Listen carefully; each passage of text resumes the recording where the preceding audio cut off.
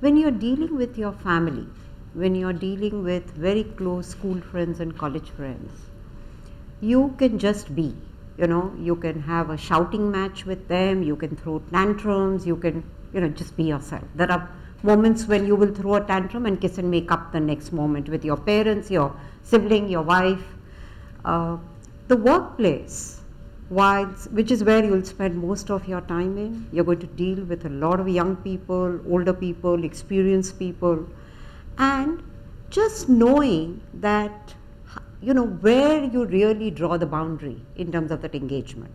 So you need to be the mentor, the guide to your team members. I'm sure you look up to your bosses, but there is that line that you don't cross, that you can cross with your family members, but you just cannot cross in your professional life. So I think that's something that each one of you should be aware of.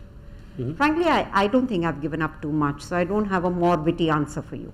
I used to be a very private person, and you figure out that as you lead businesses, you're not going to be able to hold on to that privacy. You just don't have the choice. You don't have the choice. That you're going to be watched. I think Kalpana referred to that a little bit. Everything you do is going to be watched and magnified, and you should be willing to live with what that implies. My question is, what are your views in promoting conflict at the workplace, even though it may disrupt harmony temporarily, just for the betterment of an organization? This is a tricky one, tricky ones. I'm tempted to pass it to Vineet right now. Since you don't have to technically manage an organization anymore. So Vineet. Yeah, that's what I had to give up to feel happy.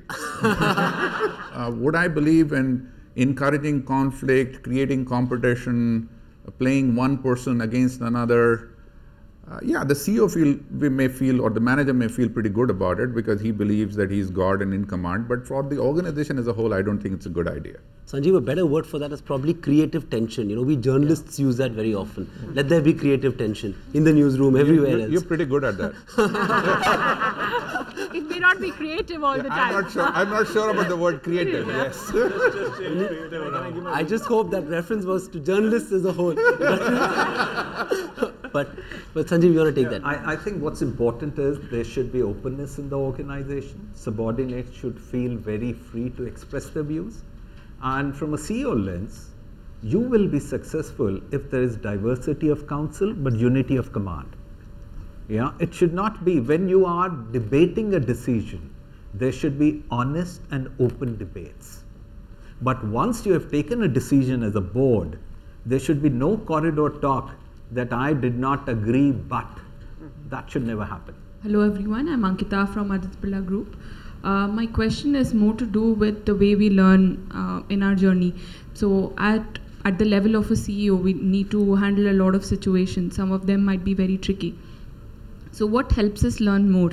Is it moving through various organizations, getting diverse perspectives, or is it staying with an organization for long, understanding it through its roots?